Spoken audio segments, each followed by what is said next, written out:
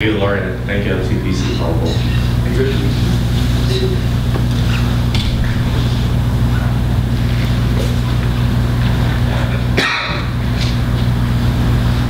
Scripture reading will be taken from Mark chapter 8, verse 24 to 36.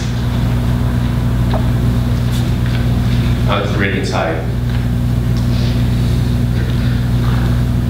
พระองค์จึงทรงร้องเรียกประชาชนกับเหล่าสาวกให้เข้ามาและตรัสแก่เขาว่าถ้าผู้ใดจะใคร่ตามเรามาให้ผู้นั้นเอาชนะตัวเองและแบกรับการเข็นของตนแบกและตามเรามาเพราะว่าผู้ใดใคร่จะเอาชีวิตรอดผู้นั้นจะเสียชีวิตแต่ผู้ใดจะเสียชีวิตเพราะเห็นแก่เราและข่าวประเสริฐผู้นั้นจะได้ชีวิตรอดเพราะถ้าผู้ใดจะได้สิ่งของสิ้นทั้งโลกแต่ต้องสูญเสียชีวิตของตนผู้นั้นจะได้ประโยชน์อะไรต่อไปเป็นพระธรรมเทศนาข้อ Die to Self. Next we sermon title that's Die to Self by Elder Seree Yenjai.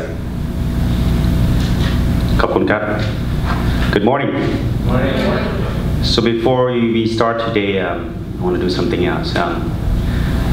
This morning I saw one of our members walk in and with pain.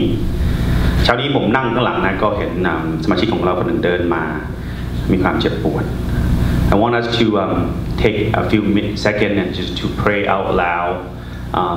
May God please put His hand on ลุงถวันนะฮะขอพี่น้องได้สักประมาณครึ่งนาทีที่จะอธิษฐานพร้อมกันนะครับเพราะรู้สึกท่านกำลังเจ็บทางด้านซีกซ้ายก่อนที่จะเริ่ม so we want us to pray together out loud you know so pray I think may God put His hand on คุณถวัน let's pray together พระองค์เจ้าข้าเช้านี้ข้าพระองค์หลายขอบพระองค์ที่พระองค์ทรงนำข้าพระองค์หลายในสถานที่แห่งนี้แต่ข้าพระองค์หลายก็มีจิตใจที่ข้าพระองค์รู้สึกเป็นห่วงสมาชิกคนหนึ่งของเราคือคุณลุงถวันขอพระองค์ทรงวางฝีพระพระองค์ลงท่านด้วยในเช้าวันนี้และก็ต่อไปและขอให้ท่านอยู่ในการดูแลรักษาของพระองค์ในพระนามพระเยซูคริสต์เจ้าอาเมน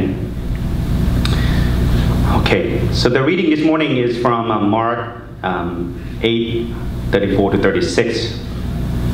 I'll read to you in English.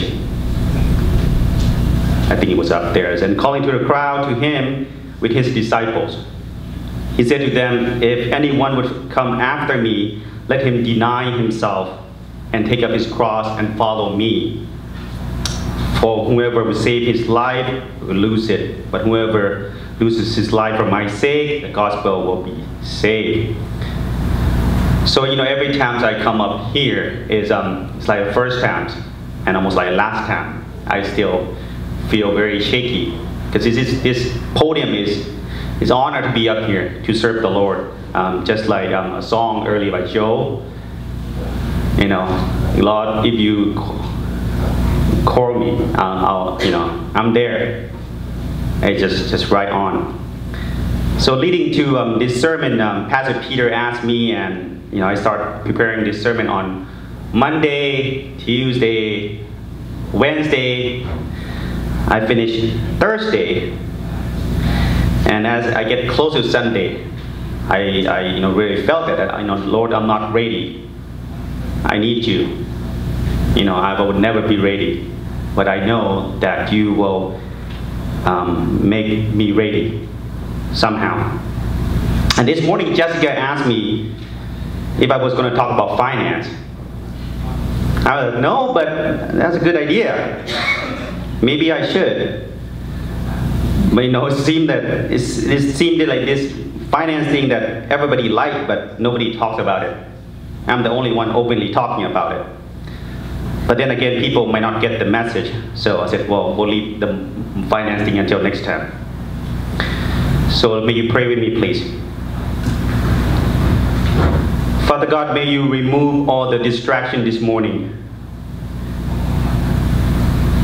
May your congregation hear your message and not mine. And may the word that come through me this morning be the word and the message that you want your people to hear. May your will be done this morning. In Jesus' name we pray. Amen. So what does it mean to take up your cross? What does it mean to deny oneself? What is your cross to bear? Why don't we close our eyes and reflect on what I will read to you again. So go ahead and close your eye. พี่น้องหลับตาครับ If anyone would come after me, let him deny himself, take up his cross, and follow me. Go ahead and open your eyes. Does this mean anything to you at all? What is the cross that you're carrying? What is the cross that you must take up daily? Is it your spouse? Is it your job? Your school? Your co-worker? Or even your life situation? So in order to grasp the concept of carrying the cross, we must first understand the context of cross carrying in the biblical terms. Does Jesus meant to tell you not to post on Facebook or social media during church? Is that your cross right now? Though that's what Jaden is doing right now. He's using the technology of Facebook to carry this service to those who couldn't make it to church today. So thank you, Facebook, for allowing us to do it live. So we often associate Jesus' nails on the cross as crucifixion. Crucifixion was a brutal form of punishment that was common amongst the Romans. The Romans chose this mode of punishment to put fear in everyone who would stand against the Rome and Romans' law. Crucifixion was common in the first century Israel, and this fact was well documented by Josephus. Roman would choose a public place, typically clear view on top of the mountain, to punish those who violate the Roman laws. Once condemned, the prisoner was whipped, and he brought to nail to his cross beam, which he would carry publicly to the place of execution. Nail will be pounded into his hand and his feet. He would be raised into an upright position, roughly 10 feet off the ground. Now that you know cross is purely for the purpose of public shaming and execution, what if Jesus asked you, walk the death road daily and follow me? What do you think about that? Folks, carrying the cross is a one-way street. Once you walk up the hill with the Roman soldier behind you, it's not like you can decide, you change your mind, say, hey, I want to go home now. I don't want to die anymore. You think that's possible? There's just no way. It's been done. Once they whip you, put you on a cross, carry the cross up the hill, you're done. Theologian Wesley Gansford said this: cross-bearing does not refer to some irritation in life. Rather, it involves the way of the cross. The picture is of a man already condemned, required to carry his cross on the way to the place of execution, as Jesus was required to do. As Jesus was required to do. Christ didn't ask us to do what he has not done before. We may face situations in life, but Christ has gotten it worse. Cross isn't not about self-promotion or self-affirmation. Person carrying the cross knew that they could not save themselves. Denying self is not the same as self-denial. We practice self-denial. Yes? Yes, some of us do. Self-denial is when, for a good reason, we occasionally give up some things or activities. But when we deny self, die to self, is when we surrender ourselves to Christ and determined to obey his will. Denying self means to live as other-centered person. Jesus was the only person to do this perfectly. But we are to follow his step. This is following Jesus in the most simplest form. He carried the cross, walked down the death road, and now must those who follow him. Now that we know a little bit about carrying the cross, and what it is and what it is not, let's go back to look at activities prior to Mark 34. If you have the Bible, please open to Mark 8:27, please. If you have an app on your phone, go ahead and open up to Mark 8:27. I will read for you. And Jesus went with his disciple to the village of Caesarea Philippi. And on the way he asked his disciples, "Who do people say that I am?" And they told him, "John the Baptist, others said Elijah, and other one of the prophets." And he asked them, "But who do you say that I am?" Peter answered him, "You are the Christ." And he strictly charged them to tell no one about him. So let's camp here for a second. So Jesus was walking with his disciple, and he asked them, what other thoughts of him, or who do they say that he is? Which leads to the next question. But who do you say that I am? What did Peter say? You are the Christ. And just he confessed that Jesus is who? Christ. Right. Remember that. He confessed that Jesus is Christ. Verses 31, he began to teach them that Son of Man must suffer many things and rejected by the elders and the chief priests and the scribe and be killed. And after 3 days raise again. And he said this plainly, and Peter took him aside and began to rebuke him. So what's going on here? You know, you're standing to a person who is Christ, King and Savior of the whole nation. You know, Peter like, come on, Christ, come here. You know, I want to talk to you a little bit. I want to educate you a little bit about something. Peter probably say like, easy there, Lord. You ain't gonna die tomorrow. Not on my watch anyway. I'll be your soldier. I'll die before you. Wasn't Peter a soldier? Didn't he take a sword and cut somebody's ears off? Right? He would try to protect Christ, right? Is that what you would do? Hope so. Right? You know, he probably told Christ that Christ, you're Christ who came to save the human race. What did Christ say? Let's look at verse 33. But turning and seeing his disciple, he rebuked Peter and said, "Get behind me, Satan. For you are not setting your mind on the things of the Lord, thing of God, but the things of man." Wow.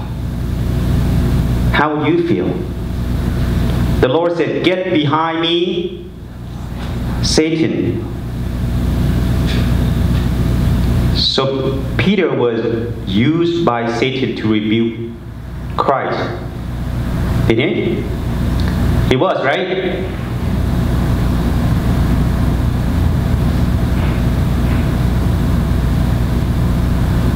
Though, you know, this is the providence that we may know that Christ's teaching vs. Peter's mistake. Again, our life may not be perfect, but God's plans are always good and perfect. So if you were Peter, the moment before, Christ probably pat you in the back and said, you know, good and well done, servant. You know, you confess that I'm Christ. And then the next moment he called you a Satan. How would you feel? Will you feel good? No? But he just called you a good and faithful servant, and then he called you Satan. This is probably like a few minutes of each other. Would you be mad at Christ? You may. Or would you be sad?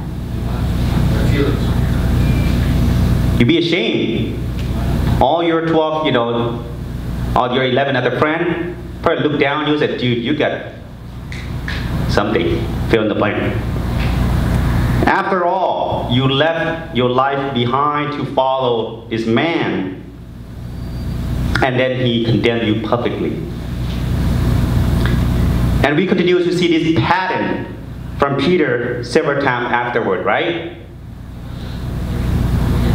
Is this you?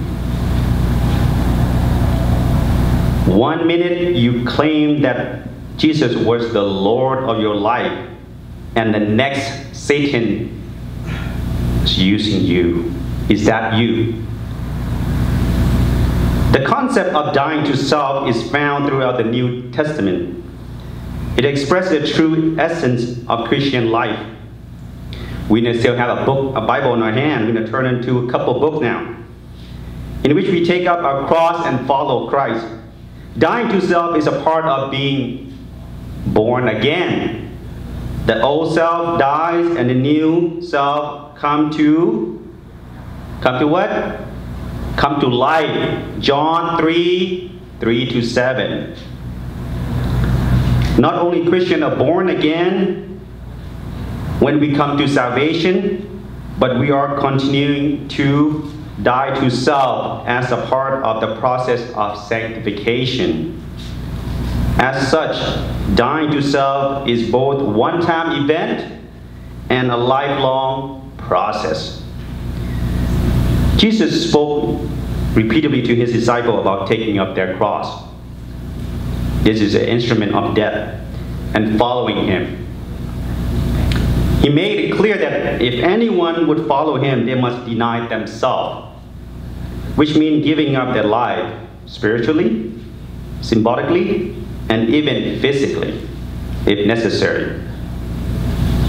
This was the prerequisite of being a follower of Christ, who proclaimed that trying to save an earthly life would be resulted of our losing life in the kingdom of God. If you look at Matthew 16:24-25, suppose those who give up their life for his sake would find eternal life. Indeed, Jesus even went so far as to say those who are willing to sacrifice their life for him cannot be his disciple. The end time is near, folks. We can't just procrastinating serving Christ anymore. Last week, the sermon told us about election. God chose you. What did Elder Somsak say? You are the chosen one. Did he not? And he talked about what? Your day being the last day on earth. If anyone knew how long he or she has left on this earth, would you please raise up your hand? As such, how do you know today is not your last day? Do not live life so you may regret, but live life that you may be refreshed in Christ every day. When we say to live right life is for Christ and to die is to gain, do you really wish it happened? Do you? I want to share you with my personal experience of trusting the Lord about my son, Jaden again. Jaden has been operating his Facebook Live televising for the past 4 or 5 months. After the initial evaluation, I came to realize that maybe he could do it. He was 13 when he started. It's quite a bit of work to get this 3 sessions every Sunday morning to make it happen. You have to charge the battery on few equipment, make sure everything works before you come to church, and make sure everything works while you're at church. Am I expecting to be perfect? No. Am I expecting that he will make mistake? You bet I do. I pray to God that, please God, allow him to make mistake while we only have 2 viewers every Sunday. When we have more viewers, like 100,000, we won't make the same mistake again. You know, yes, I may make suggestions, but 90% of the time, Jaden's doing it with God in control. I am at peace because I know it's not my Facebook post. It's all about the Lord. I will never be perfect. Jaden will never be perfect. But you know what, friends? God's plans are always perfect. Let me close with this. A lifelong service is a daily struggle to denying self. Will my doing today reflect God's glory? Remember that he doesn't need me to bring glory to him. God is already good. God's already perfect. And he has all the glories. We are here to be the reflection of Christ's glory to everyone we come in contact with. You don't need to be Franklin Graham to do Christ's ministry. You are the chosen one. God elected you to be you. What an honor it is to be you. God has chosen a sinner like me to be his servant. Every day is a ministry. A person you meet in a parking lot, grocery store, place of work, or even this church. Dying to self and carry his cross is a daily and lifelong process. When we make our daily decision, are those decisions Christ-centered? When we do his ministry, do we do it for the glory of Christ or to make ourselves feel better? When we serve people here at church, is it to make oneself look good or is it Christ-centered? We must ask ourselves that when we pray to God, God, please make me more like Christ. Do we really mean it? Or we just want to say what God wants to hear? If we truly love God, we must ask the Holy Spirit daily to place Christ's interest first before ours. Your walk here from today onward should be centered around Christ. If you don't remember anything, remember who you are. You are a nurse, a doctor, teacher, janitor, mechanic, retiree, waiter, waitress, or whatever you may identify yourself to be. You are a follower of Christ, and he has graciously allowed you to be those professions that I list above. So you are a follower of Christ, and he allowed you to be a doctor. You are a follower of Christ, and he allowed you to be a teacher. In my case, he allowed me to do tent making as an engineer. I'll be the best engineer for Christ, so that he may receive all the glory. So may you pray with me. Father God, it is such an honor to be called your son and your daughter. May you remind us daily to die to ourselves and carry your cross daily. May you help us to place others' need before us. May you help us to be Christ-centered in all our decisions, at home, at work, and in this church. And may you strengthen us daily. In Jesus' name we pray. Amen.